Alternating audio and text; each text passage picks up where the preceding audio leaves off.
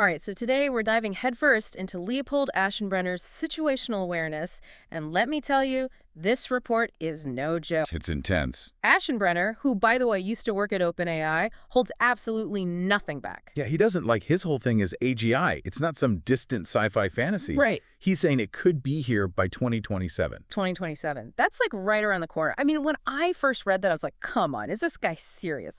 But the deeper I got into his arguments, the more I was like, okay, wait a minute. He's on to something with this whole counting the OMs idea, basically these massive leaps we're seeing in what AI can actually do. It's easy to miss how fast things are moving. We think, oh, it's just gradual improvement. But Aschenbrenner's like, nope, these are seismic shifts. Think of it like a kid going from like barely grasping the alphabet to, boom, acing their SATs in a couple years. That's what's happening with AI, and we've already seen it. Look at GPT-2 compared to GPT-4. It's like those crazy time lapses where a plant goes from seed to flower in seconds. You know it's real, but it's still wild to actually witness. Exactly. And Aschenbrenner says there are a few reasons for this. One, the sheer computing power we're throwing at AI is exploding. Two, the algorithms themselves are becoming insanely efficient. But here's the real kicker. We're learning to unhobble AI. Okay, unhobbling. It sounds kind of ominous, but also like really exciting. Right. Imagine you build this insanely powerful engine, right? But you only let it run on a tiny fraction of its fuel. Okay, I'm with you. That's what we've been doing with AI. Unhobbling is about removing those limits. More data, better tools, more efficient learning methods. We're basically handing AI the keys to the car and being like, all right, show us what you got. And Aschenbrenner uses this fascinating example, right? The math benchmark. These are like hardcore high school math competition problems, the kind that used to completely stump AI. But then all of a sudden, thanks to stuff like reinforcement learning and better access to information, AI went from failing miserably to scoring in the 90th percentile. That's unhobbling in action. Okay, that is a seriously impressive example. But it kind of leads us to the big, scary question. What happens after AI surpasses human intelligence? Aschenbrenner calls this the intelligence explosion, and that's where things get really wild. Wild is an understatement. Picture this. Millions of AI scientists working 24/7. No sleep, no coffee breaks, just constantly learning and improving both themselves and each other. A decade's worth of breakthroughs, maybe more, compressed into a single year. It's mind-blowing. Okay, now that is both amazing and terrifying. It's like that scene in every sci-fi movie where the AI suddenly wakes up and realizes, oh, I'm way smarter than these humans. And this is where it gets really interesting and potentially unsettling. Aschenbrenner argues that we might be seriously underestimating the magnitude of what's coming. He uses the story of AlphaGo, that AI that mastered the game of Go, to kind of illustrate this point. It basically taught itself to play at a level that no human had ever seen before. Didn't it beat, like, the world champion? Multiple times. And what's so fascinating is that it wasn't just copying human strategies. It was coming up with its own moves, its own style of play that nobody had ever even considered before. So it learned how to learn, essentially. Exactly. AlphaGo played against itself millions of times, constantly iterating, refining, getting better. Wow. Okay, so then the question becomes, can this type of self-improvement, this ability to learn and adapt at warp speed, be applied to general intelligence? Can we build an AI that doesn't just think like a human, but then uses that thinking to become something way beyond us? That's the trillion-dollar question, literally. Yeah. Because Aschenbrenner argues that this race towards AGI, Right. and then to something even more powerful, Yeah. it's going to take a mind-blowing amount of resources. The trillion-dollar cluster section of the report, Right. that was a real eye-opener for me. The numbers he's throwing around are just astronomical. We're not just talking about software anymore. Right. It's about the physical infrastructure. Yeah. The GPUs, the data centers, the energy grids Yeah. needed to support these massive AI models. Like, didn't you say Mark Zuckerberg Oh, yeah. just bought some ridiculous number of high-end GPUs? Try 350,000 H100 GPUs. Oh my God. That's not just a tech upgrade. Right. It's a declaration of war. Yeah. And it's not just Meta. Right. Amazon's building this gigantic data center right next to a nuclear power plant. Wow. They're basically constructing their own power grid. So it sounds like the AI arms race is already on. Oh, absolutely. But why are these companies Yeah. willing to gamble such huge sums of money on something Yeah. that's still so young? Because the potential payoff is just as enormous. Yeah. If AGI lives up to even a fraction of the hype, Right. it could revolutionize everything. We're talking unimaginable wealth. A Wow. complete reshaping of the global power structure. So it's kind of like the early days of the internet, It where is. everybody knew it was going to be huge, but nobody knew exactly how. 100%. And just like the internet, AI has the potential for incredible good Right. and incredibly destructive outcomes. Yeah. The big question is, can we figure out how to harness this power Right. while mitigating the risks? Which brings us to that really unsettling part of the report about security. Yeah, Aschenbrenner does not have a lot of faith in our current approach to AI security. he really doesn't. Yes. He compares it to handing the keys to superintelligence to the CCP on a silver platter. Oh, wow. He thinks the leading AI labs are treating security like an afterthought. It's like they're building the world's most powerful weapon and just Right. leaving the blueprints lying around in a coffee shop. Exactly. Yeah. And the scary part is the stakes are so much higher than they were even with something like the atomic bomb. Yeah. If a hostile nation-state Yeah. or even just a rogue actor Right. were to steal the core secrets of AGI, Yeah.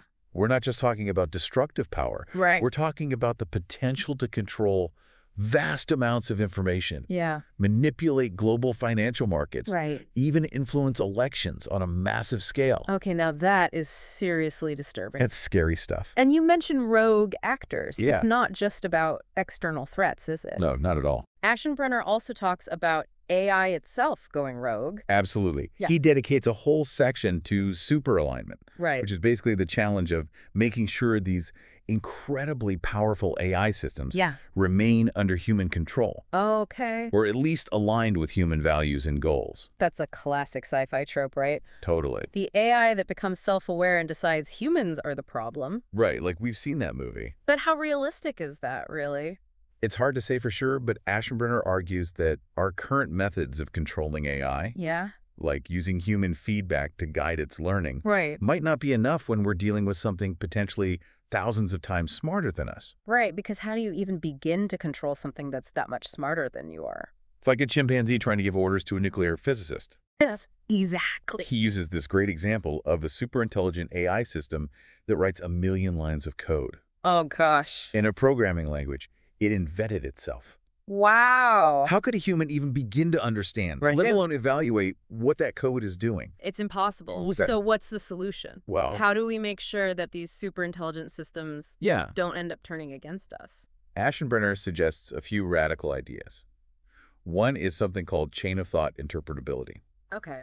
Basically, it's about designing AI systems that can think out loud Okay. in a way that humans can understand. So like giving AI an inner monologue. Yeah, kind of. That's interesting. The idea is that if we can understand the AI's thought process, Yeah. we'll be able to spot any dangerous ideas Right. before they turn into actions. Okay. Okay. But even then, Aschenbrenner stresses that we need to be incredibly cautious Right. and invest heavily in safety research. He makes a pretty strong case for slowing down He does, the pace of development, Yeah. even if it means delaying the arrival of AGI, which is a tough sell. which a lot of people, especially in Silicon Valley, Oh, yeah. They're not going to like that. would not be happy Wow. about. Yeah. But as Aschenbrenner points out, Yeah. the alternative is potentially catastrophic. It could be.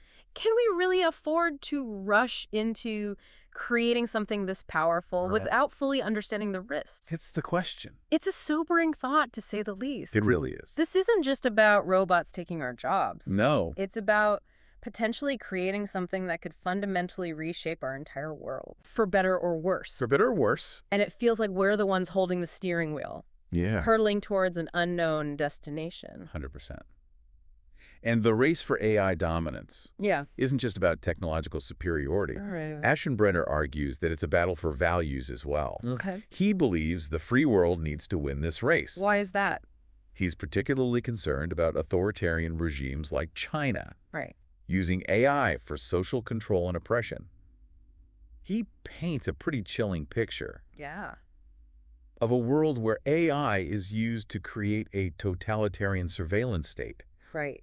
monitoring citizens' every move, Wow. silencing dissent, and enforcing conformity on an unprecedented scale. That does sound terrifying. It's a scary thought. So is he saying that democratic values are our best defense I think he is. against AI being used for evil? Yeah. He argues that the free world has a moral imperative to lead the way in AI development, Okay. to ensure that this technology is used for good, not for tyranny.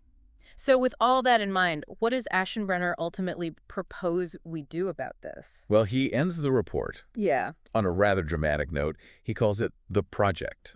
The infamous AI Manhattan Project. Yeah. We've got to talk about that. That's a big one. It's a pretty bold Yeah. and frankly kind of frightening idea. It is. He argues that the immense power and the potential risks of superintelligence are simply too great for the private sector to handle alone. It's too big. He believes that government involvement in AI research and development is not just desirable, but inevitable. It's going to happen. So he's basically suggesting we take the most brilliant AI researchers in the world, lock them in a secret underground bunker with unlimited funding. Basically. And say, don't come out until you've cracked the code on safe and beneficial superintelligence. That's the gist, yeah. Yeah. He envisions a highly classified, centralized research effort, similar to the Manhattan Project that developed the atomic bomb. Right. He thinks we need that level of focus, coordination, and security to guide the development of superintelligence responsibly.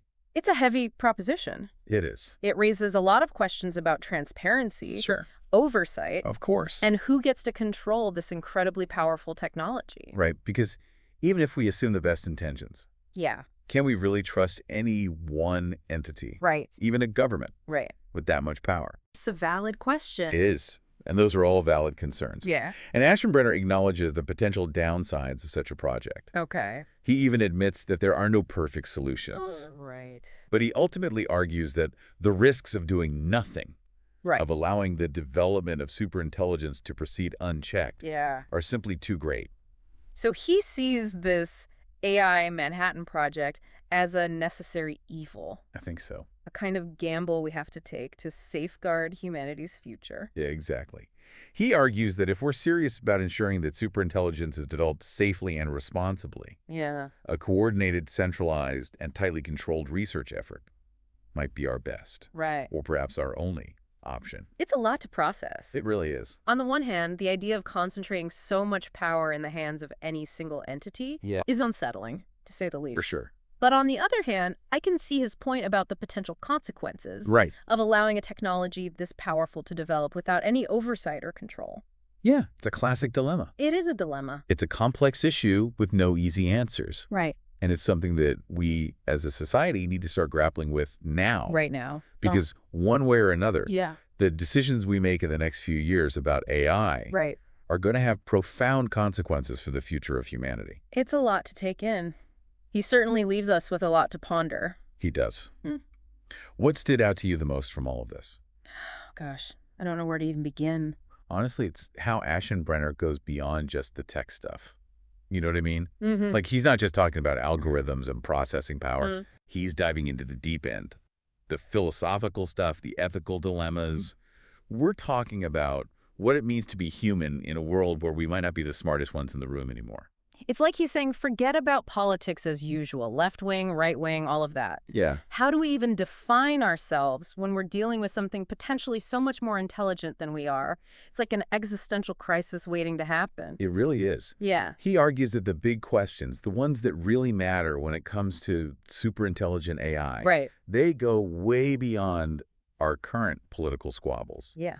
Things like, what are our core values as a species? What does it mean to live a good life? How do we make sure that AI, with all its potential brain power, is actually on board with those values, with what we're trying to achieve? It's a lot to unpack, for sure. And it's easy to get caught up in the fear factor. Oh, absolutely. Right, like super intelligent AI turning on us, becoming Skynet. Classic. Or even just the idea of a select few controlling all that power.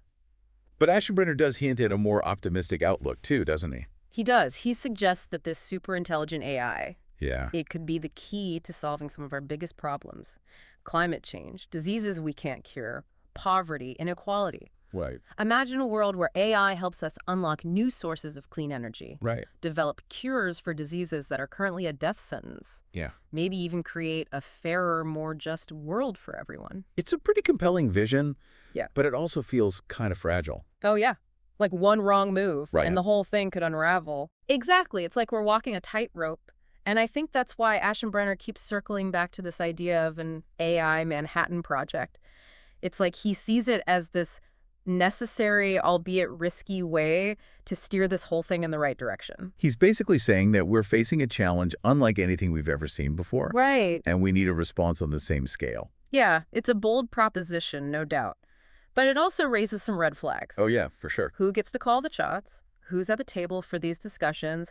And how do we make sure that a project like this, with all its potential power, actually benefits all of humanity, not just a select few? Those are the million-dollar questions. And the thing is, we can't just bury our heads in the sand and hope for the best. We Exactly. need to be having these conversations now, openly, honestly, no holds barred. The more informed we are, the better choices we can make about the future we're creating. So what do we do? Where do we go from here? What can our listeners do, as individuals to really understand these issues and help shape a positive outcome? I think step one is simple. Be aware. Read Aschenbrenner's report. Talk to your friends, your family, your coworkers about this stuff. Yeah. Don't shy away from the tough questions. Engage with the ethical side of AI, the societal impact, Right. not just the cool tech stuff. Because the more we understand, the better equipped we'll be to make the right decisions. That's great advice. And I think it's important to remember that you don't need to be like a coding whiz or a policy expert to have a voice in this. Exactly. The future of AI. It's not just up to Silicon Valley. It's up to all of us. We're all stakeholders in this.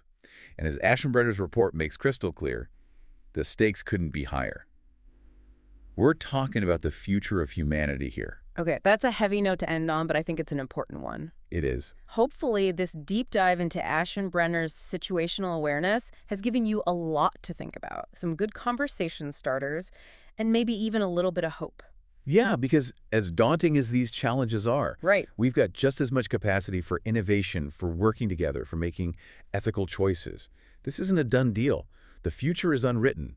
We get to write it. And the choices we make right now? They're going to determine what that future looks like. That's a powerful thought to end on. So until next time, keep those brains buzzing, keep asking those tough questions, and most importantly, stay curious about the potential and the very real challenges of this AI revolution we're living through. This might be the end of our deep dive, For now. but trust me, Yeah. the conversation is just getting started.